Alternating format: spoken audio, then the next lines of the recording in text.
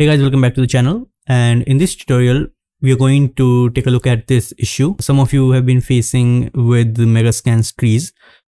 Now with this Megascan trees pack, what it shows that it only supports the engine version from 4.25 to 4.27, but a lot of you are using Unreal Engine 5 just like me, and some of you have been asking this question that how can we use these tree packs with Unreal Engine 5.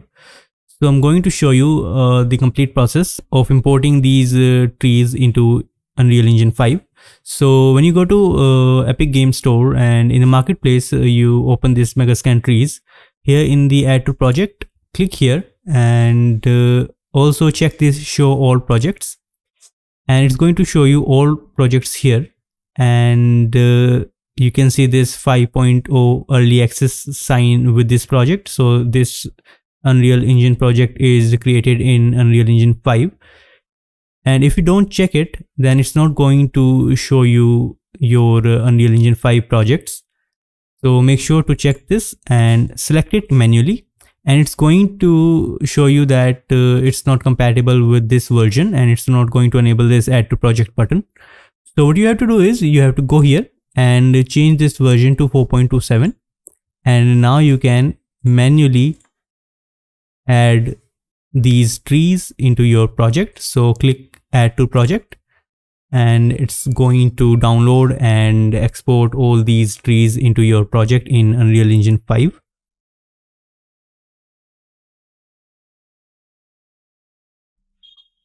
So I'm going to pause the video here and resume after the downloading finished. So our trees pack is downloaded.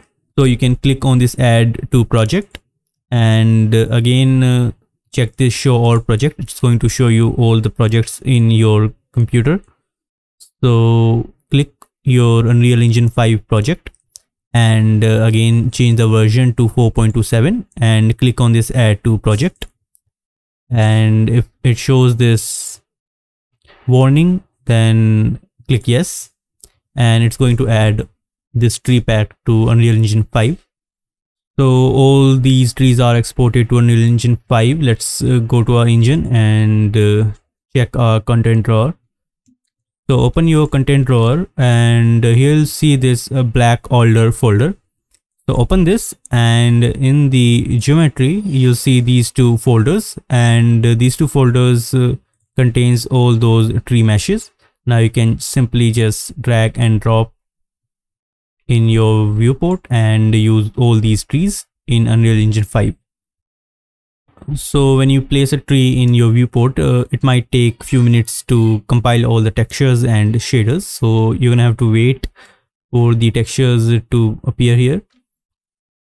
So it's going to look like this before the shaders and the textures are compiled. So in this panel here in the bottom right corner, you'll see this process. So when it's 100% done, your tree will look like this.